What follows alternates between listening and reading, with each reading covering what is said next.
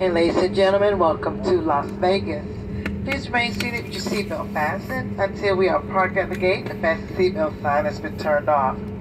Cell phones may now be used, however laptop computers and other large electronics must remain stowed. Once we arrive at the gate, please use caution when opening the overhead vents to prevent injury from articles that may have shifted during landing. For questions regarding ground transportation and baggage claim, a Frontier Customer Service representative will meet this flight upon arrival and will be more than happy to assist you.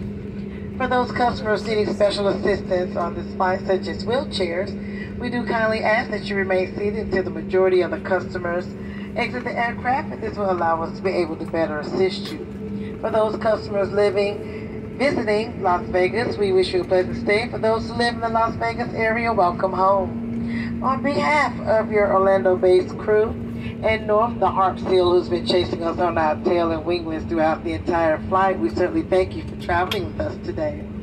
Please be sure to visit flyfrontier.com the next time that you plan to fly to get our lowest fares done right.